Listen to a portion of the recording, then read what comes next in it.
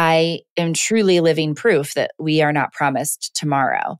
And so if we know that we never know what's going to happen at any instant to our family, ourselves, our jobs, that's not a reason to live scared. It's a reason to live fully.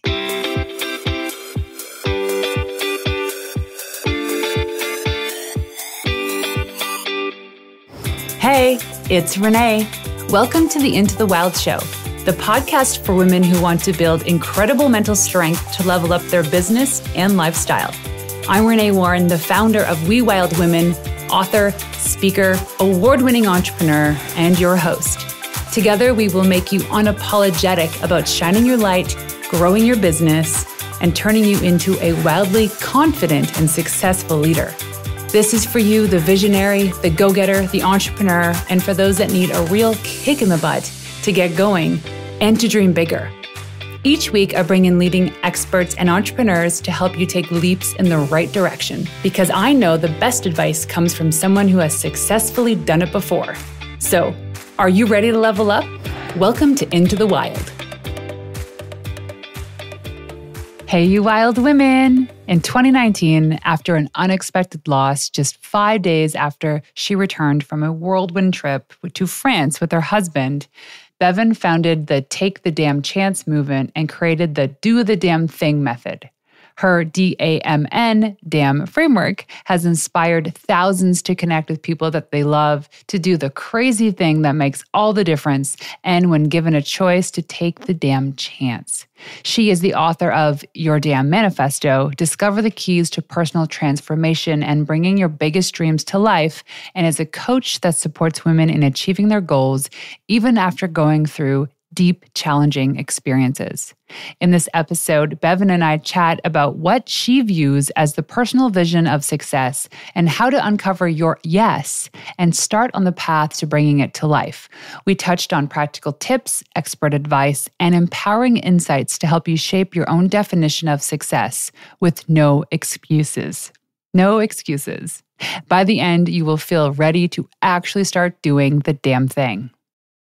Please welcome the incredible Bevin Farrand. Thank you so much for having me. I'm so excited for this conversation. Me too, because we have a lot of good damn things to talk about. You're going to say the word damn more than you have in your entire life in the next 30 minutes. I know, even beyond that, I feel like that's going to be the theme word for the day, is damn, damn, damn. And I feel like it's one thing we allow our kids here to say. Actually, we have a rule about swearing in our household because my kids are 10 and 11 and they know the words. They're allowed to use them with discretion in our house as long as there's nobody else around, but not in public. We're allowed to sing them, not say them, because they'll be singing a song. And I'm like, well, you can sing that, but not say it. But my kids now, my daughter, my oldest is 6.5, and she was in preschool. She ran in and she goes, Miss Jasmine, I got my damn t-shirt in my backpack because she had to take the damn trip t-shirt. So that's I had to explain to the principal what I do. Yeah, that's all right. Damn's not the bad word, but I like that. We can sing them, not sing. Because I know, like, sitting in the car sometimes, and it's like we have a drive to school playlist that we listen to every single morning, and we always jam out, and they're swear words. And they look at me, they're like, the word's coming up, and they're like, and I'm like, just let it out. And they scream the swear word out louder than any other part of the song. And I'm like, you know what? Let it out now, baby. We're in a safe place in a car, just us. Like, do what you got to do. Sing it, not say it. Now you know. But when you get to school, none of that. Yeah. Like, cut it out. You are a perfect, respectable child. Okay, we got a lot of great things to talk about, though, because you had some wild rides in your life, which I know some listeners can relate to. And I don't want to say that they're unfortunate circumstances. They are. However, you're a shining example of taking the hardship in life and turning it into a purpose and being of service to others. And I love that about you. And there's a reason why I wanted you on my show. So explain to us a little bit about who you are and what you do. And why I say the word damn all the time. Take the damn stage. Well, the story really starts back in 2019. On Mother's Day, my husband, Mark, surprised me with tickets to France for my 40th birthday. He gave me 4 bottles of Bordeaux wine, because that's the type of parents we were, and tickets to France. And it was going to be in 6 months. We had some planning to do, but we had 2 young children. We had a 4-month-old and a 2-year-old. 2 weeks after that, I went in for a promotion and I got let go.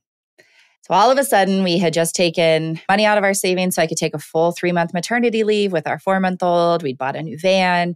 We were not expecting this at all.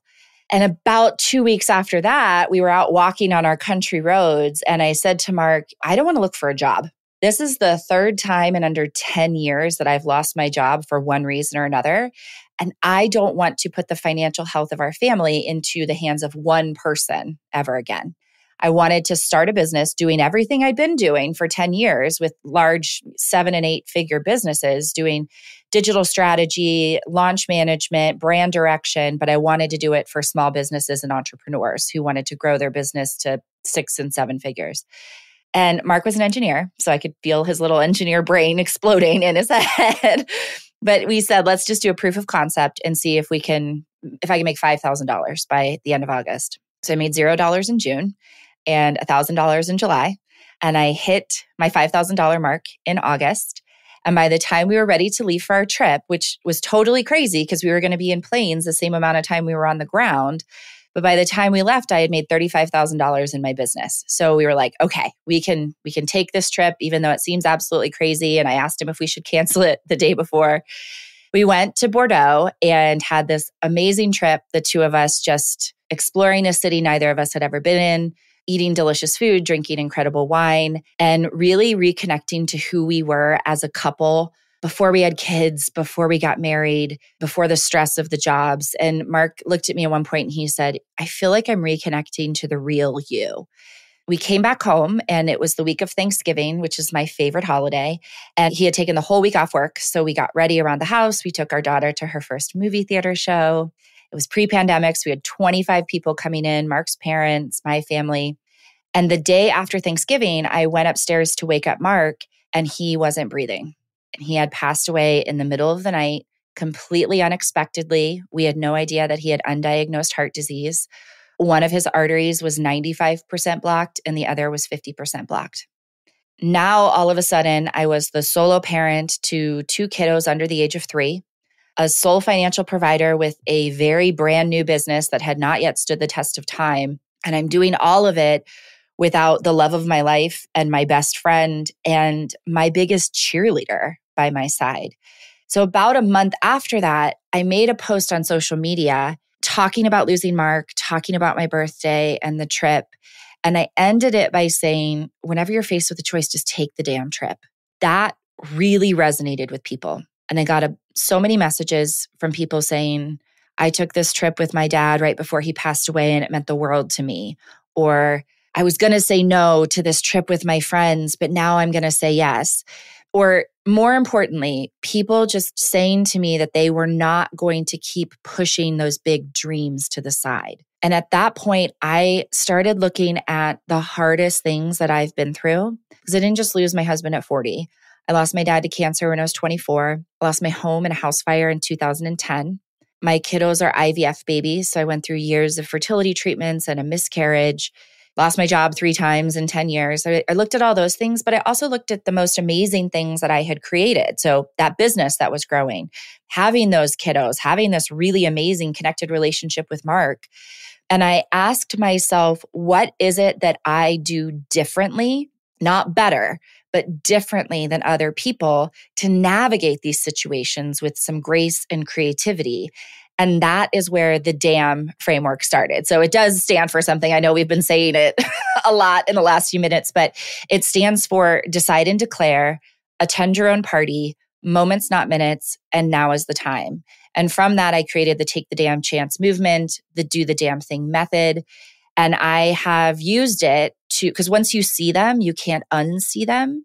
And I've used it to create some really incredible things, not just growing my business, but I went after my biggest dream to date and I had the damn baby. So I moved forward with IVF that Mark and I had been planning. And 20 months after Mark died, I gave birth to his and my daughter. So I now have 3 kiddos. Wow. Under the 6.5, 4.5, and 2. And damn. Everything, damn.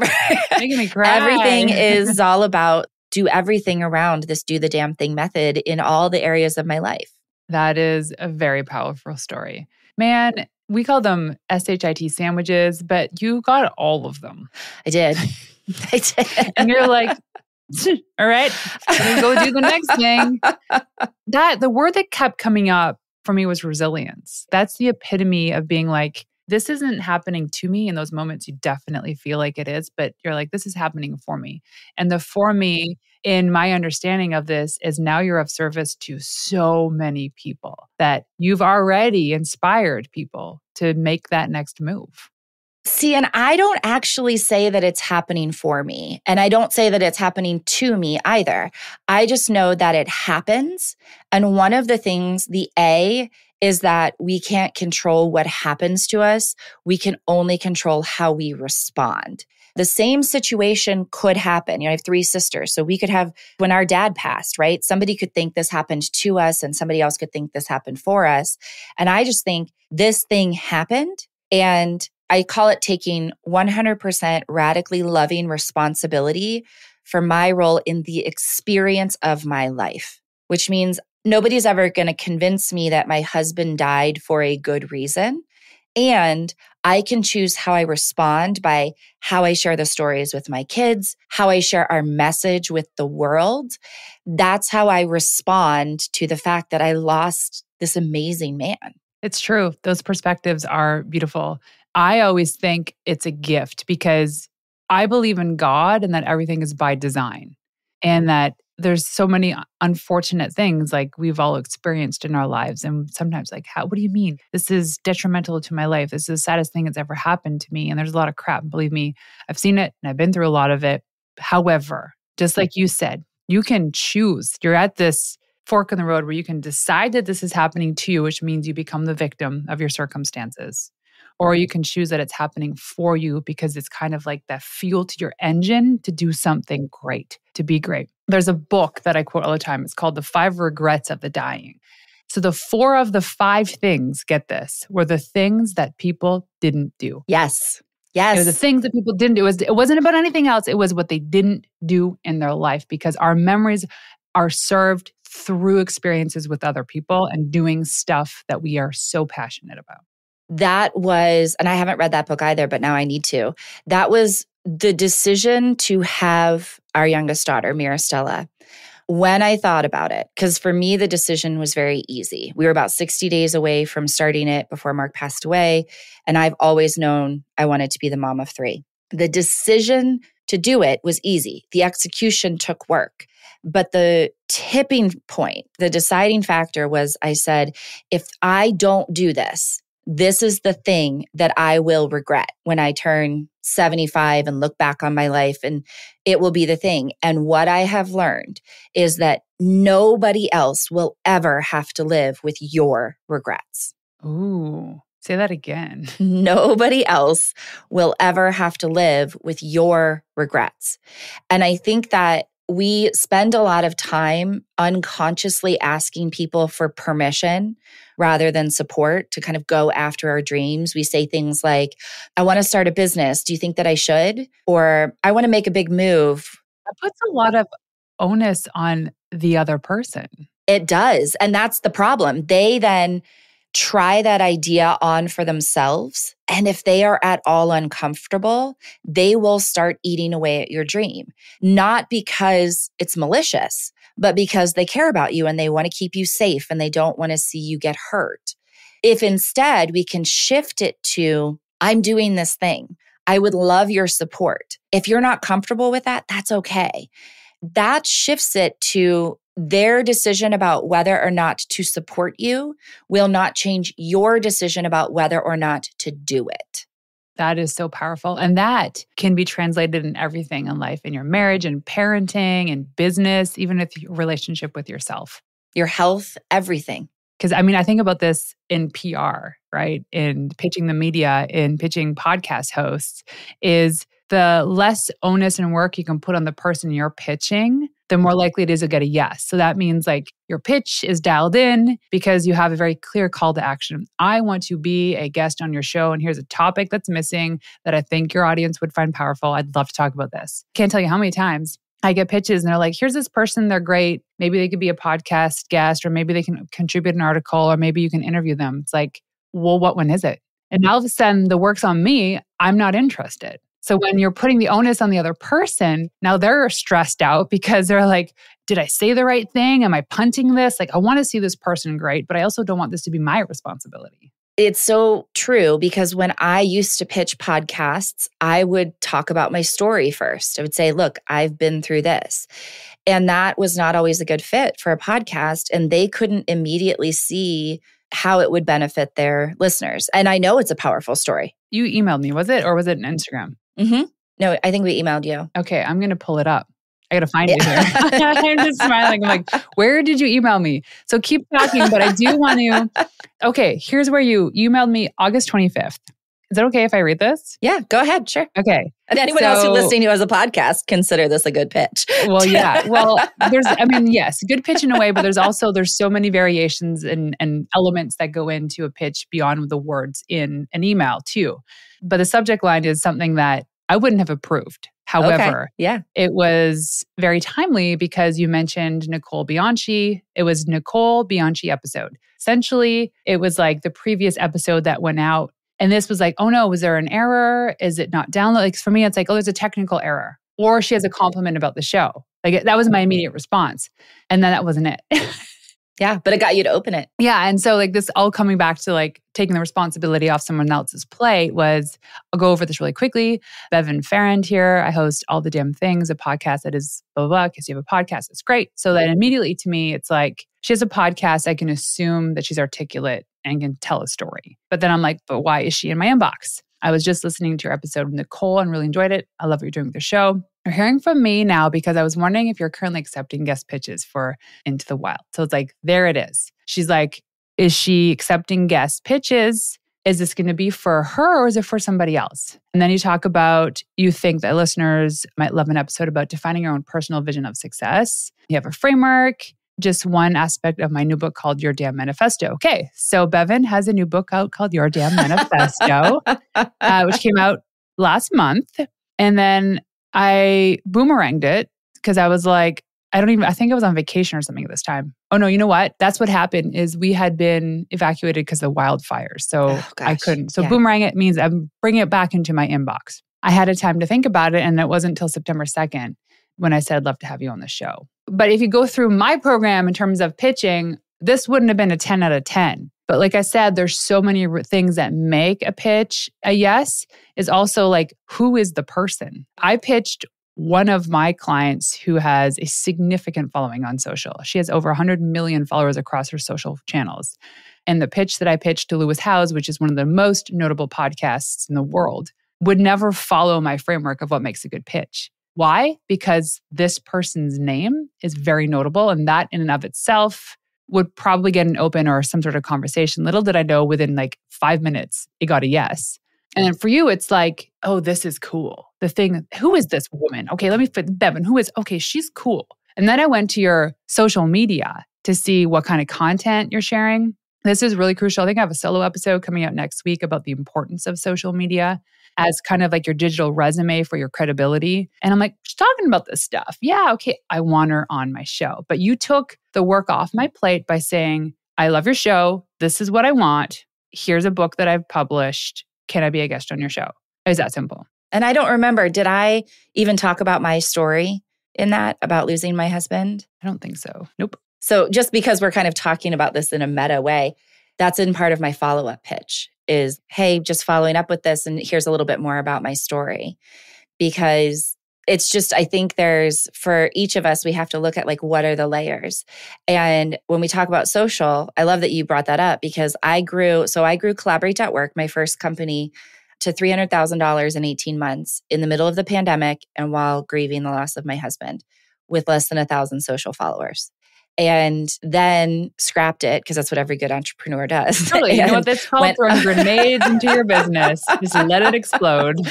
Exactly. And went all in on Take the Damn Chance and grew that to $300,000 in 24 months while taking 3 months off to have Mirastella.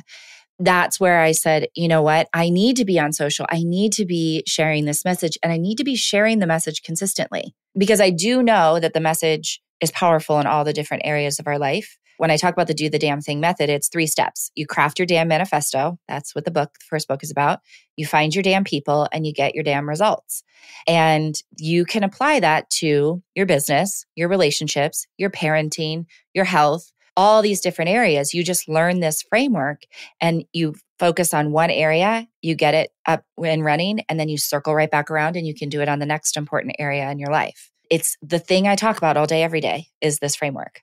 So say the framework again. So we remove. So decide and declare, which is really like the key part of the damn manifesto and defining your own personal vision of success, is uncovering your yes, the thing that you want more than anything else right now, and your 6-dimensional why. So that's the decide and declare. Attend your own party, which is really all about how we create our own experience through the filter of our thoughts and how we stay present in the moment, comparing ourselves only to ourselves and not to other people.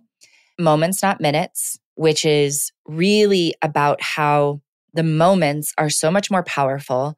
They're so much more important than the minutes, and that we can create a moment at any instant. I was on Amy Porterfield's podcast and we talked about it being moments not to be missed. And we think of those best memories in our life or moments. Yeah. It's the reason when I say it, like I looked back at the hardest things, what created the M for me was when my dad had lung cancer. I went home to visit him. And while he was taking a nap, I went into the family lounge and I wrote him a letter about all of the important moments, just dancing with him at my sister's wedding, watching him get a pie in the face at his company picnic and fall back into a lake. Just these things, these moments. And I was going to mail it to him because it felt really awkward to hand it to him. But I said, I'm just going to do that. So I handed it to him. I was like, Dad, I just wanted you to have this. It's just some thoughts. I love you so much. I'll call you when I get home. I went home to Chicago. I talked to him on the phone and he was like, Bevin, thank you so much for this letter. This means the world to me. I love you so much. And that's the last time I talked to my dad because he passed away the next day. And I knew, though, without a doubt, that he knew how much I loved him because I had shared all those moments with him. Man, you are giving me so many goosebumps. Oh, I love this. Is so powerful in all this, and it's bringing tears to my eyes too. I think about, I used to do coaching for entrepreneur couples, and this is almost a reminder for myself too, that for being with our kids, we think that we need to spend all of this time with them, all these hours with them, but they don't remember all the hours. They just remember what we call those micro moments. It's those accumulation of micro moments is what we all need for each other. It could be with your significant other or your father. It's not like, oh, let's just spend a whole entire weekend together and do everything. That's great, but it's those micro moments that matter the most. It's also important for us to remember that because if we've had a really terrible day with our kids where we didn't get enough sleep and they're cranky and we're snapping at each other, we can't, and my kids and I will sometimes do this where I'm like, okay, pause, I love you, reset. And then I can create a moment. It's why when people will ask me what's the ritual or routine I do every day, the only one I do is bedtime with my kids. I mean, every once in a while I won't be there for it, but we do pajamas, brushing teeth. We go into my son's room and read stories. We go into my youngest's room and she goes to bed. And then my oldest daughter and I read a chapter book together and she goes to bed. And it ends the day with a moment with each of them. And it's really important to me and it's important to them. Our micro moments are the drive to school because we have a playlist and that's when we get to sing our swear words. And I could just, then it's like they're just letting out that energy. And the music has something for the soul, right? It's so like healing and they open that door and they leave for the day and they have a hop in their step. We love like the dance party. Like, oh, okay, what can we do right now? A damn dance Let's party. have a dance party. The damn dance party. Oh, and so the N, I need to tell you the N. The N is now is the time. And it's 2 things. One, it is getting into action through micro actions because there's never going to be a perfect day to get started. So then why not today? And we take micro actions in order to break the inertia and to get us first started. And the other part of it, and I think it's obvious when you hear my story, is that I am truly living proof that we are not promised tomorrow. And so if we know that we never know what's going to happen at any instant to our family, ourselves, our jobs, that's not a reason to live scared. It's a reason to live fully.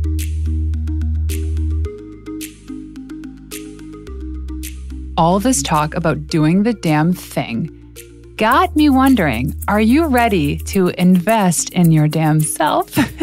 Especially for 2024. So here's the thing, is if you've listened to this show before, you've probably heard me talk about my program called the Authority Booster Intensive.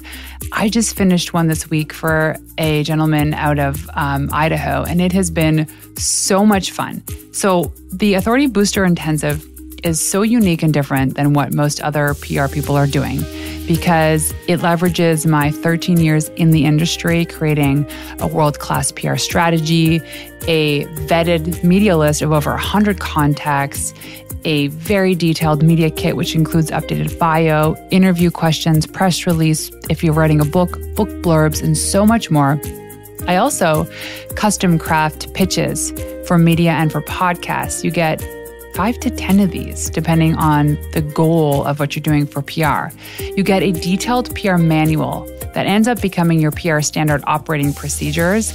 You get custom training videos, an hour-long implementation call with me, access to me for a month, and so much more. All this so that people that don't have the resources to invest in a retainer with a PR pro, that they can leverage world-class PR strategies and techniques that have been proven to get people incredible results. I love coming back to this example. My friend Callan implemented the PR VIP day and garnered almost $100,000 worth of revenue in a month because of the shows that she was on. And I've had so many clients come and be on top shows, and they've actually leveraged the system for things outside of just pitching the media that have helped them grow their authority, their credibility, and their business. So if this is something you're thinking about to start and kick off 2024 with, I do have a couple of VIP days left in November and December. All you got to do is go to wewildwomen.com/VIP day. So many people, they hesitate to go all in when presented with life-changing opportunities. What do you believe holds most individuals back from fully committing to a chance, and how can they overcome these obstacles? I mean, there's so many layers to it. One is that permission versus support. We think we're looking for permission to go after our dream rather than the support. I think what has worked for me and what has worked for my clients is this idea of this damn manifesto. And that, like I said, it's the yes that you're willing to go all in on right now. So you're willing to make it your top priority and resource it, and you're moving towards it rather than away from something else. But then also getting really clear on your 6-dimensional why. Because people will often say, what's your why? Or, Simon Sinek says, start with why. And it's so true. But we rarely go deep enough on it. And so I dive into, again, what I call the 6-dimensional why, which is the 6 most important areas that are going to be impacted by our big dreams and the big changes in our lives. And those are financial, emotional, mental, physical, social, and spiritual. When you can tap into those areas, then it's easier to create your damn manifesto as a touchstone that you can go back to when things get hard. So what I mean by that is when I started Collaborate.work, if I had just had this financial why of, I want to replace the income that I just lost, I want to, make more money, then in June, when I made $0, it would have been very easy for me to be like, I'm just going to go get a job. That's easier. But if instead I can say, well, financially, I want to make more money. Emotionally, it'll make me really proud. Mentally, it'll provide challenges that I can solve. Physically, I get to work from anywhere. I get to travel. I get to be home with my kiddos. Socially, I'm making a difference in the world, a difference in the lives of my clients, but then rippling out. And then spiritually, like this, when I think about this now, this is really for my Take the Damn Chance movement rather than Collaborate.work. But spiritually, this is my soul's purpose. It is to be sharing the damn framework with as many people as possible in as many ways as possible. Knowing all of those things and getting so grounded in them helps me overcome that fear of what will other people think? What happens if I fail? What happens if it's like, no, if I know on the days when I get frustrated because the business isn't doing what I want it to, I go back to my damn manifesto, and that grounds me and it helps me make the decisions in how to move forward. I do this thing. And it's worked for me. All this stuff takes time though, people. There's Yes. no like instant magic pill. I'm a huge Mel Robbins fan. I think she's quirky and fun and she's just so authentic. She makes me laugh every time, like giggle in an awesome way. But she had her book come out, The High Five Habit. And I'm like, how silly is this that I'd be high-fiving myself in a mirror, amongst other things. But okay, let's give it a go. And I tried it for a week. I'm like, I want to up this. I'm going to change this. And I made it my own. And I think that's kind of a lesson in all this is like take something and make it your own. And so instead of high-fiving myself, when I had those moments of showing up to the mirror, I was talking to the 18-year-old version of myself, explaining to her, life's going to be crap. There's going to be moments when you want to give up, but you just got to keep pushing through. Let me tell you, it gets better on the other side of all of this stuff.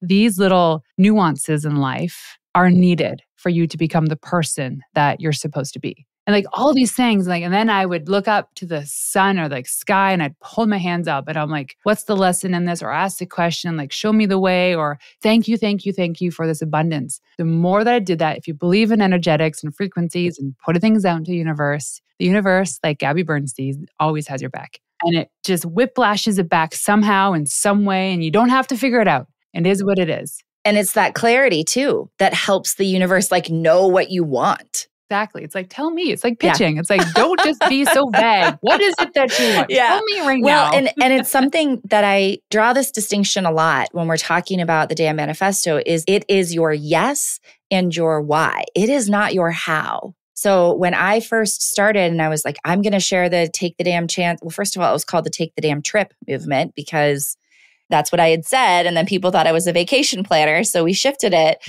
But that's why when I first started, I was like, I'm going to share the Take the Damn Trip movement through courses and this. And when I was like, this doesn't feel right, I said, I'm going to share the damn framework with as many people as possible in as many ways as possible. That's why I'm on your podcast. It's why I do keynote speaking. It's why I wrote the book. It's why I have my own podcast. It is just getting it out there in as many ways as possible.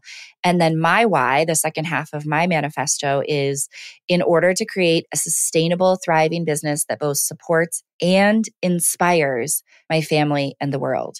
Because it's not about just making enough money to pay for my kids' gymnastics lessons.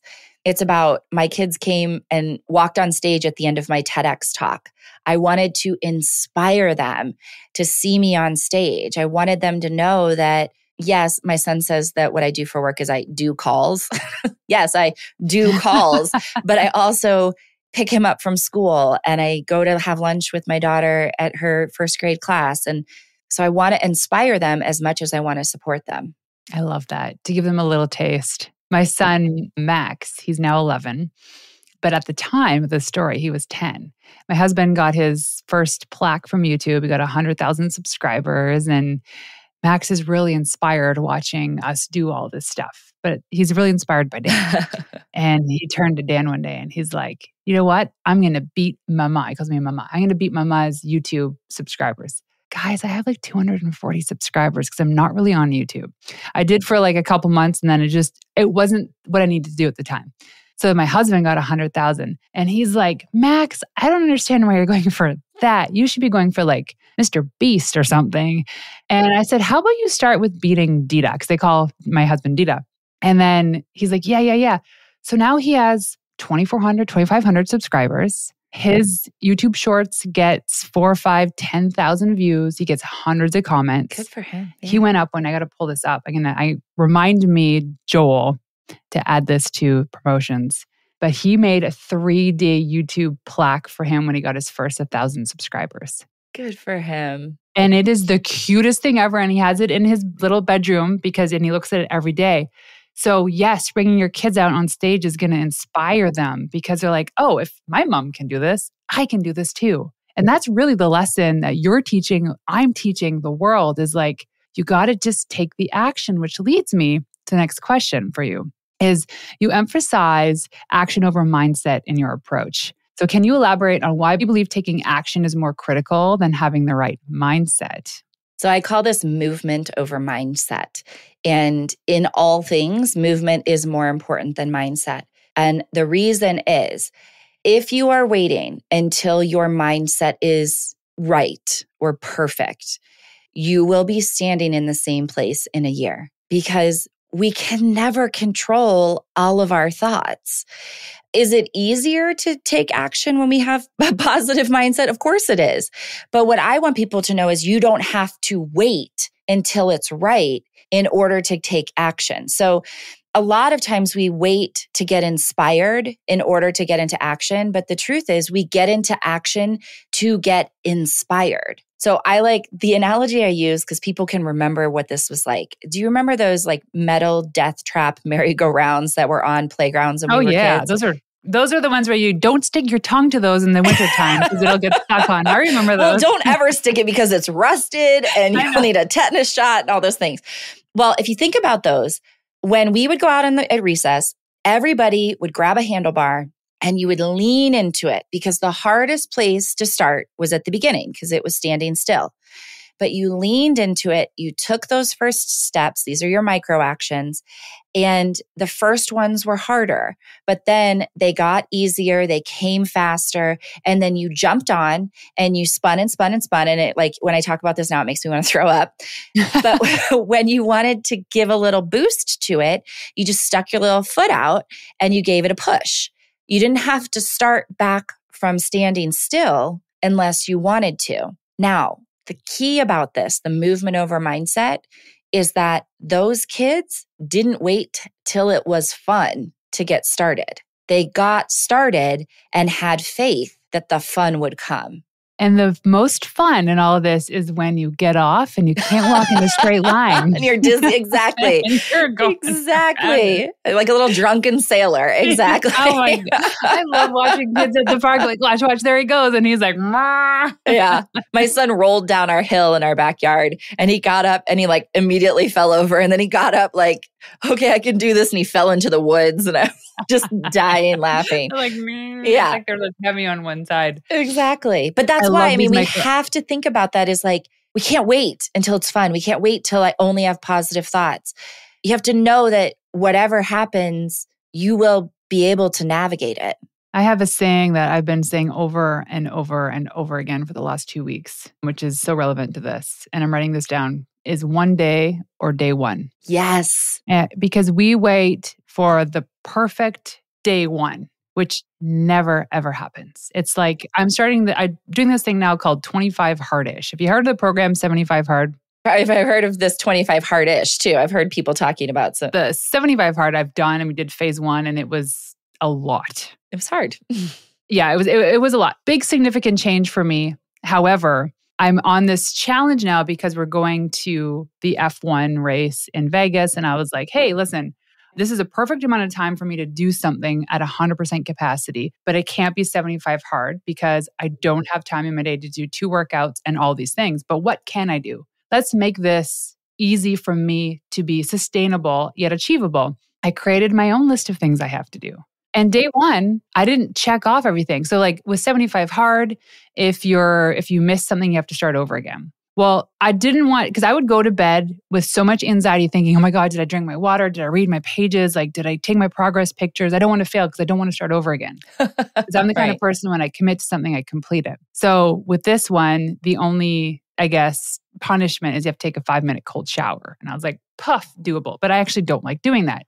So I made the list and it's still pretty a lot. It's like 3 liters of water, 10 pages of a book, 1 45-minute workout. You have to sweat, 100 sit-ups and follow a diet, no alcohol, no sugar. And it's like I'm on day 4. It's easy. However, the point of this saying is my first day, I missed the workout because we were traveling. And so my punishment was the shower, done.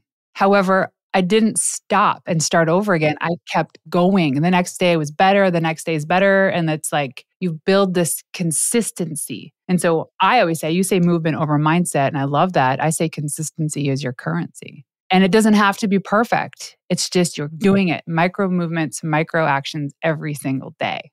And I love that, the day one versus one day, because that is why I say there will never be a perfect day. So why not today? Why not today?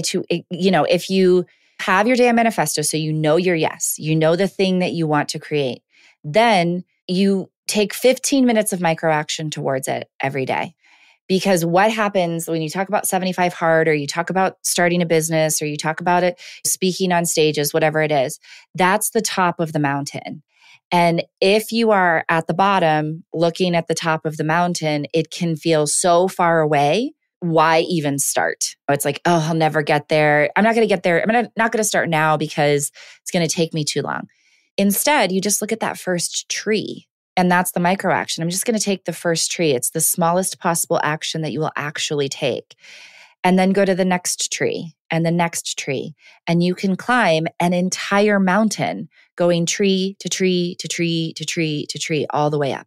And part of this too just reminded me of, in understanding that allows us to explore the journey is more important than the destination, because we're like, oh, we got to get to the top of the mountain. Oh my gosh, look at that. It's all the way up there and it's cold and it's windy. Just got to fight. But how about just that first step, that first ridge, that next half a kilometer? And if that's as far as you get, then guess what? That's as far as you got. But if you're already out there, you may as well commit. You may as well do it. And it's funny because people will ask me, when you said earlier, how do we overcome this fear of like not going after the big thing, right? How do we get started anyway? So the best advice I ever got, I was 13, so it stood the test of time, was from my dad. And I was trying to decide whether to go to boarding school or not because I'd gotten a full ride scholarship offer. And after like a 3-hour dinner, he said to me, Bevin, you're going to make the best decision that you can with the information that you have at hand. And if in 6 months or 6 weeks or even 6 days, you make a different decision, it's not because this one is wrong. It's because you have more information and you're making the best decision you can with the information that you have. I don't think any of us are out there trying to make bad decisions or, trying to fail at something. But we're doing what we can with the information we have. And like you said, you get to this tree and you're like, this is as far as I can go. That's not because you went up the wrong path. It's because you have more information and now this other path is where you should go. It's just a change in direction. Yeah, my husband and I used to argue about these things. And I'd be like, but you told me that you liked peanut butter. And all of a sudden, today you don't. And by the way, he loves peanut butter. This is an example. But his response would always be like, oh, new information. And he explained that to me once, and that's all I had to know. So now it's like, whenever I say, but you said we were doing this, and he's like, oh, new information. And that's all I needed to know, that this decision was changed because of something else he learned that he didn't know about, which I think makes you a more well-rounded human. That you're willing to take that information in. It has eliminated so much regret and fear of failure to me to know that I'm just doing the best I can with what I have right now, and I'll get more or I'll get different information, and then I'll continue to just do the best I can. I love it. Okay, I have one more question for you. Okay. When I ask you what it means to be a wild woman, what is that to you? I think that a wild woman, what it means to me, is to be fully committed to my authentic self, which again, like we said, will kind of change. But it means that there are times where I say, hey, I texted my nanny the other day and I said, hey, just so you know, when the kids tell you that they can have ice cream for breakfast, they're not lying. And she was like, okay. And when she got to work the next day, I said, I screwed up. We always do Sundays on Sunday. I totally forgot. We didn't have ice cream. They remembered at bedtime. And my choice was I can break down at bedtime and that will just derail everything. Or I can say, you can have ice cream with your cereal because it's just like milk. And so that's what they did. But to me, it was like, that was me not being concerned about what is society or my nanny or my mom going to say about this, but what is the best decision for me and my kids in this moment. And that can seem really wild to people at times, but it is really real for us. And what a better time to feed your kids sugar is before school. And all of a sudden, yeah, go away. Else's responsibility. Remember, you don't swear, but go away. Go away. And really, it is the best time of day to be eating that stuff. So now I think we're going to change the rules around here too. My husband in the summertime used to always bring them for ice cream after a day of boating right before we go home to go to bed. And I go, it's on you. If they come, nope, everything's on you from the next 12 hours because you made this decision. I love it. Okay, Bevin, if people want to go online to find you, where can they go? In all things, I am Bevin Farrand. So Instagram, my website is bevinfarrand.com. Like you mentioned, I do have a podcast called All the Damn Things. And this is where we explore how these frameworks fit into all the different areas of our lives. And again, from my website, you can also find my book and just all the things I'm up to. I love it. Well, thank you so much for joining us today. Thank you for having me. It was my pleasure. So there you have it. Thank you for tuning in to another episode of Into the Wild. To make this girl happy and to help reach other women who are dreaming of starting their business, please leave us a 5-star review on iTunes and everywhere you listen in. Also, if you want to find me in the wild, check me out on Instagram at Renee_Warren. That's RENEE_WARREN. And leaving you with one of my favorite tips of all time, the best advice you could ever receive is from someone who has successfully done it before you. Until next time, ladies, peace out.